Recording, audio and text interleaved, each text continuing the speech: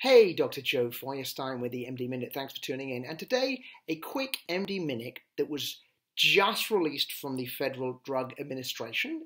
It's from their Centers for Devices and Radiological Health. It was also simultaneously published in one of their journals called Heart Rhythm.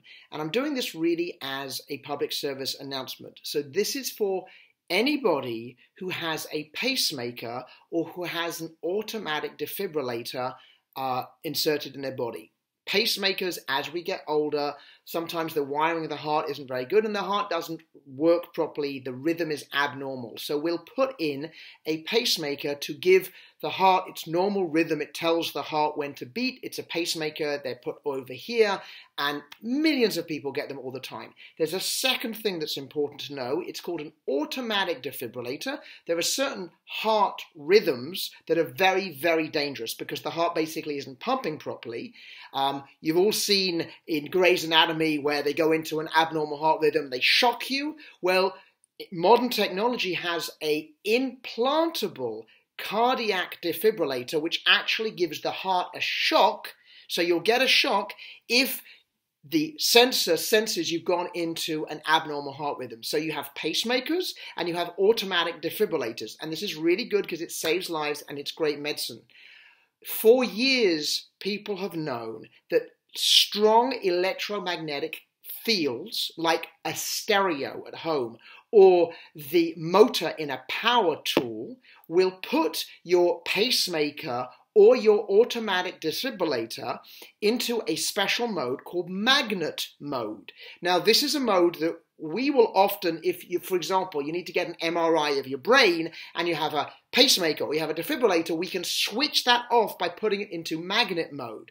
It turns out that not just doctors and people in the hospital, when we want to switch off the pacemaker, we can also, apparently, it can be switched off automatically with these large electromagnetic currents. And that's not good because it means your pacemaker won't work. It means that if you have this abnormal heart rhythm, you won't get a shock and it could be really fatal.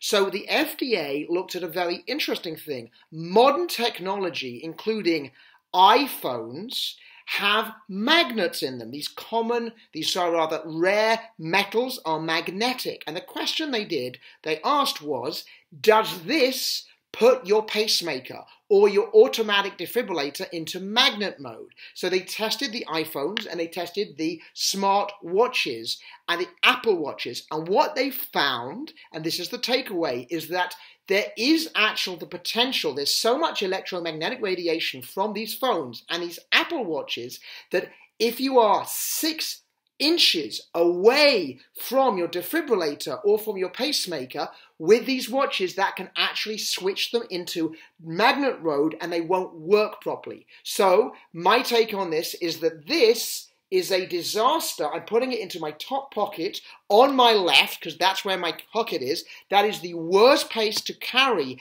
a smartwatch if you have a defibrillator or you have a pacemaker. So please disseminate this to anybody you know, grandpa, grandma, whoever it is, whoever's got one. They need to put their smartwatch not by their chest pocket, 6 feet away. Dr. Joe Feuerstein with the MD Minute. Thanks for tuning in.